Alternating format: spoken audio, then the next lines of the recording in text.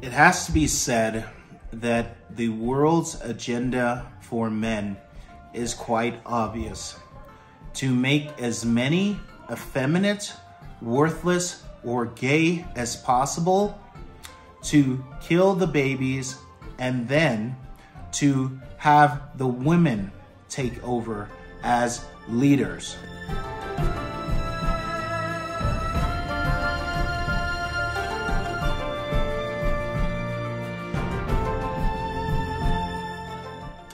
Hi, my name is Ali Schwaga, and this is 10 Points to Ponder, where we like to talk about all the things that get you canceled: race, politics, Jesus, and manhood.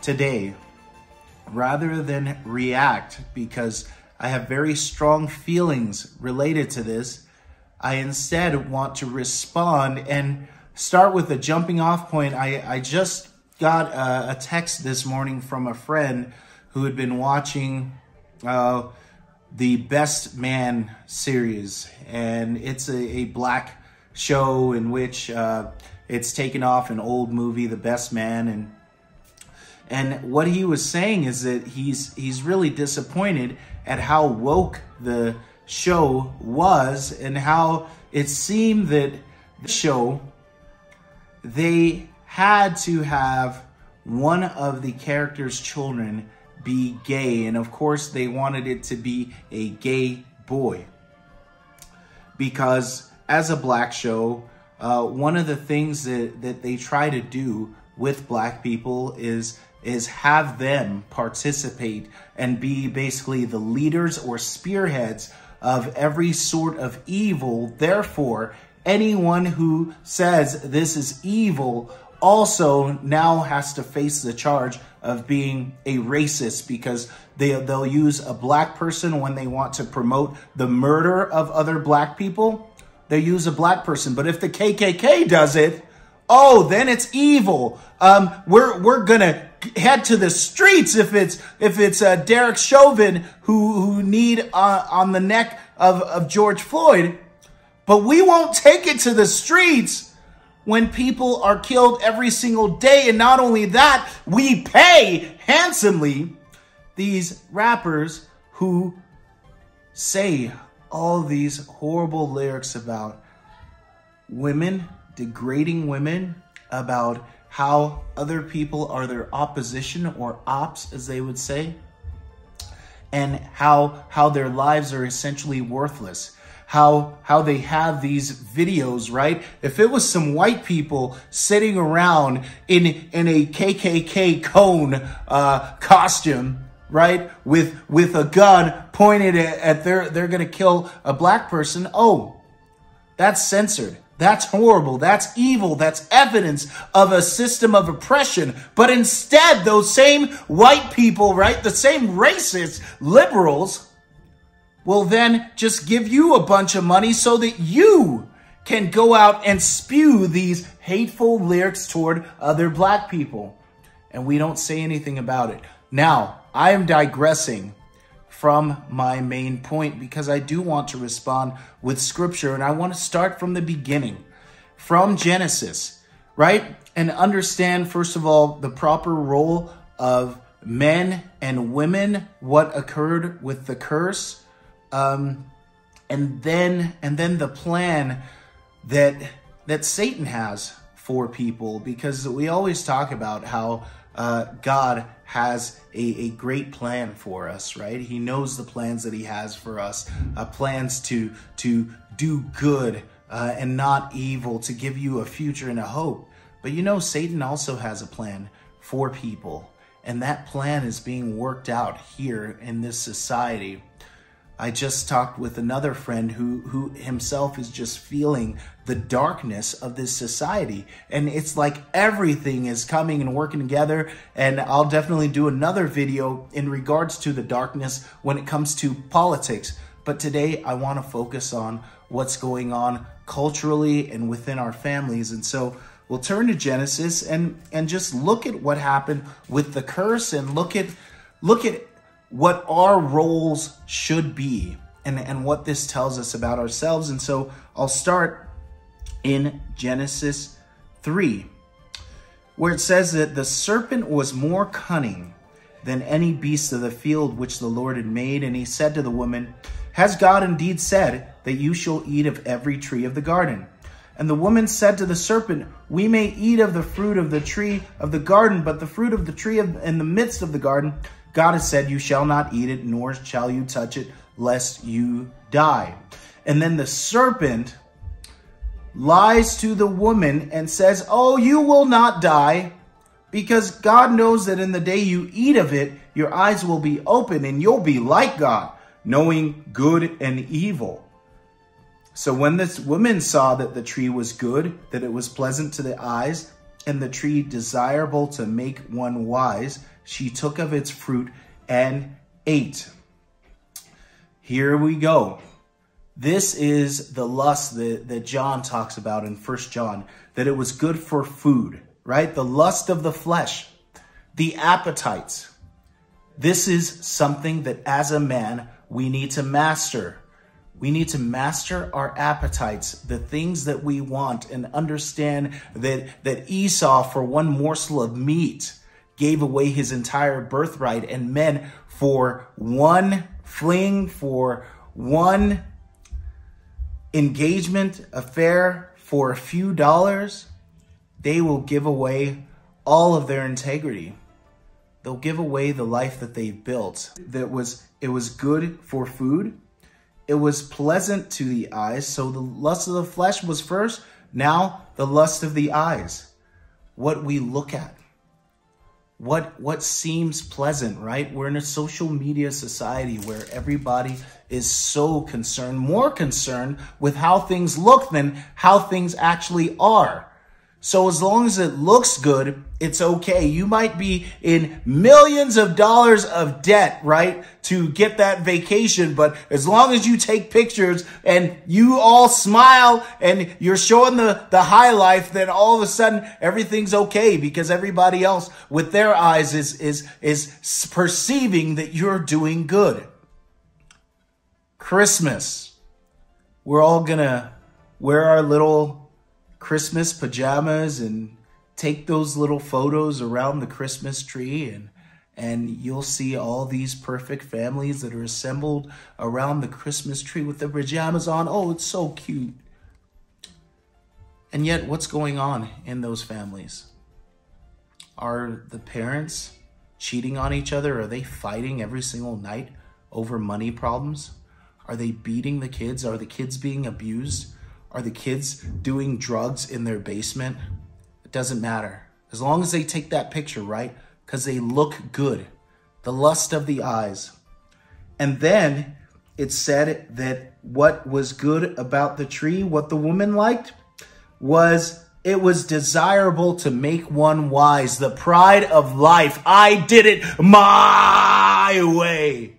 I did it with my own strength, right? I don't need anyone else. I don't need God. I do it my own way. And that's the pride of life. All of the things that I've accomplished by my own hand, by my own strength. Beware lest you end up like Nebuchadnezzar eating the grass of the field because of this pride of life. And so, when the woman saw the tree, she also gave it to her husband who was with her, and he ate. And this is the problem. This is the struggle of all mankind. And I'm talking about men specifically. Not just mankind, men specifically. Adam was right there when Eve was talking to the serpent. We are right there sitting, watching the football game while your kids are watching whatever on social media. And you don't say anything, you don't check in, you wouldn't dare to restrict their time on their phones so that more and more and more of this world can be pumped into them because you don't want to make waves, right? During COVID, when your wives were telling you, oh, mask up, everybody, we're gonna die, right? Guys were cowering cowering. The only reason you got locked down is because you were a coward. You didn't stand up. You didn't stand up and claim your natural place of leadership. Instead, you were passive. And so for men, we always have to reject passivity. If we're sitting in our own homes and our wives are talking to the serpent, we say, get away from her. Get back. Get back. We see the serpent coming and slithering in the ears of our children. All this music, all this bull crap, rap music, all this garbage that tells them that their lives aren't of any value, that the lives of others are of no value, that every woman is simply worthless. She's a bee, she's a hoe. We get to mistreat her, we get to do whatever, right? No consequences. You can just go out and do what thou wilt, right? Because that's what Satan wants for your life. And we're sitting there as men, just sitting back, letting it happen.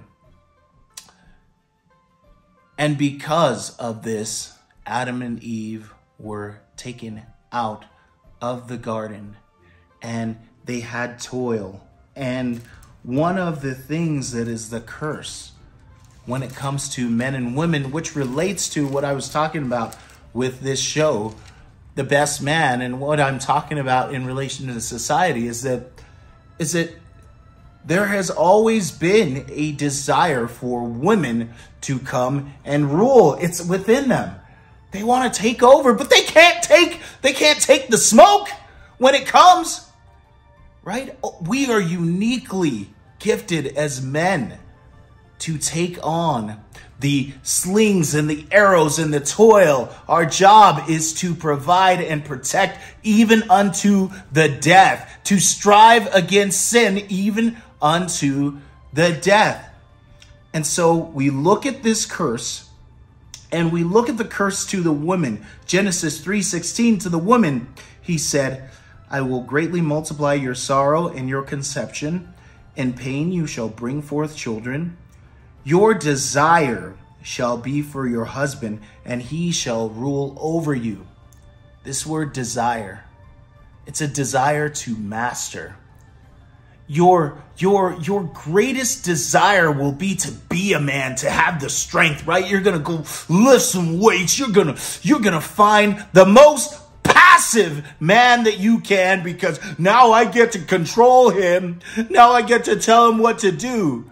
And all the while, you're not satisfied with that. You hate that. You hate the fact that you've got such a soft and passive man, that you're trying to raise the kids and bring them up in godly character by yourself. But it doesn't matter, because the curse still exists. And it says your desire shall be for your husband, and yet he shall rule over you.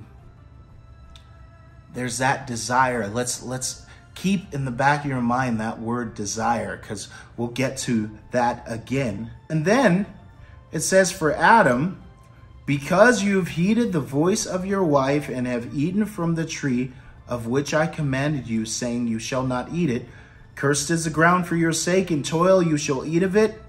Both thorns and thistles it shall bring for you, and you shall eat the herb of the field. In the sweat of your face you shall eat bread till you return to the ground, for out of it you were taken, for dust you are, and to dust you shall return. So this is the death that is the result of sin. The wages of sin is death.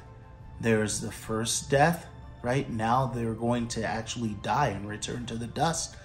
But then there's also the second death. If without repenting of their sins and believing upon Jesus Christ, then they get separated from God for all eternity. That's the second death. And here, it's important to note that the ground is cursed, but work itself is not a curse, because even prior to this curse, man was supposed to work. He was supposed to tend and keep the garden. And so now we see that this joy of work kind of gets a little bit tainted. It's a little bit more difficult. It's a little bit harder. All because of man's passivity. And getting back to my prevailing theme in relation to what Satan's plan is, I want to go then to Genesis chapter 4, where we talk about this, this story of Cain and Abel, where Cain and Abel are both giving sacrifices to the Lord. And Abel brought, verse 4, the firstborn of his flock and of the fat, and the Lord respected Abel and his offering, but he did not respect Cain and his offering. And Cain became very angry, and his countenance fell. So the Lord said to Cain, "Why are you angry, and why is your countenance fallen?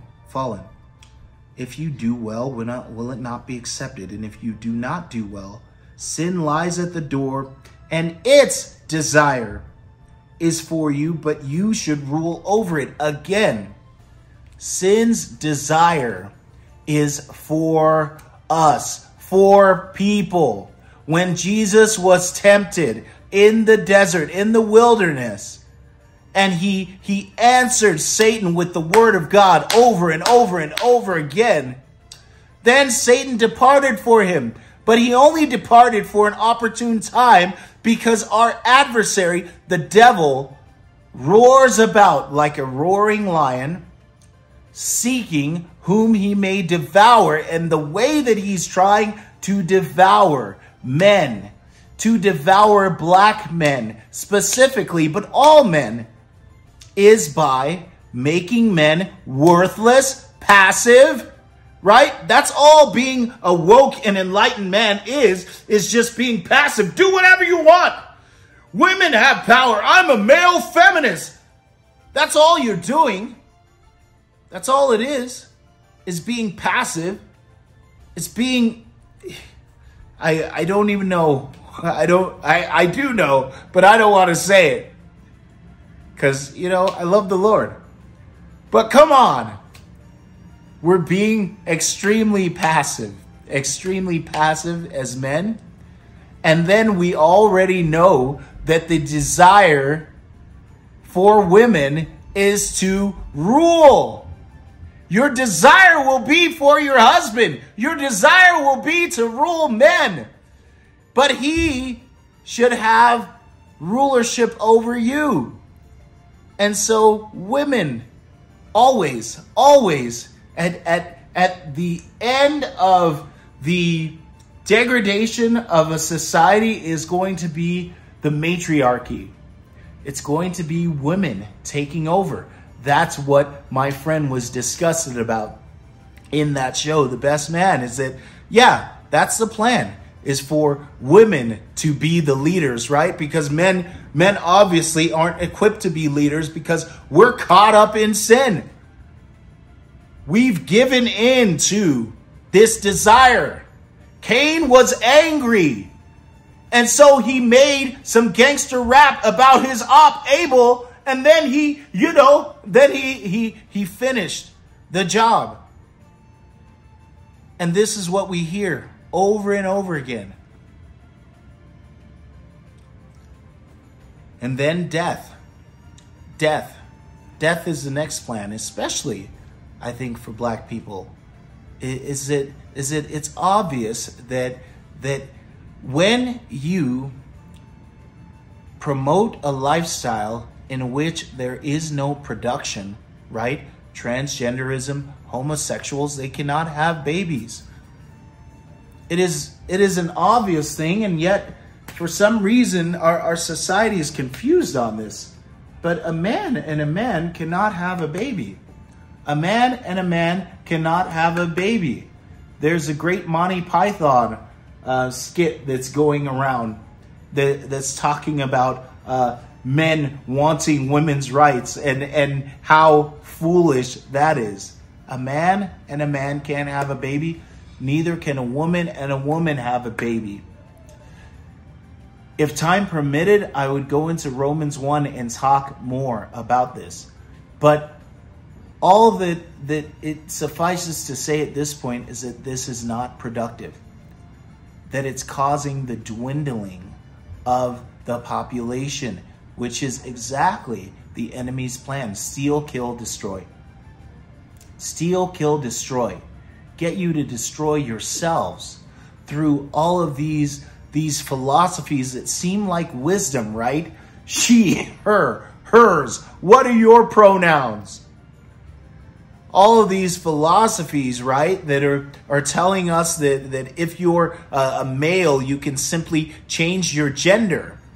Which, yeah, you can do it, but we're also telling that to kids, that they can have what's called gender affirming care, which basically is simply a cudgel to usher in pedophilia. Why? Because if children can make sexual decisions about their bodies, right? If you can choose to mutilate your body parts, then that's not very much of a far cry from being able to then make other decisions with your bodily organs as a child, correct? If you can make one decision about your genitalia, you can make other decisions regarding your genitalia. And yet no one thinks about these things. I know that a lot of people do, and I'm sure that we have a good amount of people that hopefully are awakening to these issues, but some of these things are quite obvious, and yet we have been so agreeable, especially women, have been so agreeable and so emotionally swayed, right? I'd rather have a live daughter than a dead son. We've been so emotionally swayed that we don't realize that what is happening is harm and the degradation of society, and basically allowing this world to become Satan's playground. I hope that some of the things that I've talked about today have made sense to you. We've talked about the lust of the eyes, the lust of the flesh, the pride of life. We've talked about the desire of women to rule over men. We've talked about passivity and how Adam was passive and how that gene is passed down over men. And we've talked about how it is that Satan is now trying to destroy, steal, and kill. This is his plan. And I pray that we'd have more men that would step up. We'd have more women that would step up and just say the truth. But say the truth in love, because, you know, the other part of even that curse for women, right, is that although she would desire, right, rulership of her husband, but her husband would have authority over her. But then it also says that the woman will be saved in childbirth, right? It says, and I will put enmity. It's the curse actually for the serpent. I will put enmity, Genesis 3:15. And I will put enmity between you and the woman, and between your seed and her seed, and he shall bruise your head, and you shall bruise his heel. And so we know that our God will crush Satan under his feet. He is already victorious. We fight from a place of victory if we know the Lord Jesus Christ. And so I would plead with you, if you don't know Jesus, then times are just going to get harder and harder. But for us that know him, we know that we will see a victory because of our Lord Jesus Christ. So be blessed today. Those are my thoughts. Let me know what your thoughts are. I hope that I'm not misapplying the scriptures, so let me know. I humbly accept any sort of correction on this. So let me know what your thoughts are. My name is Ali Shuaga, and this has been 10 Points to Ponder.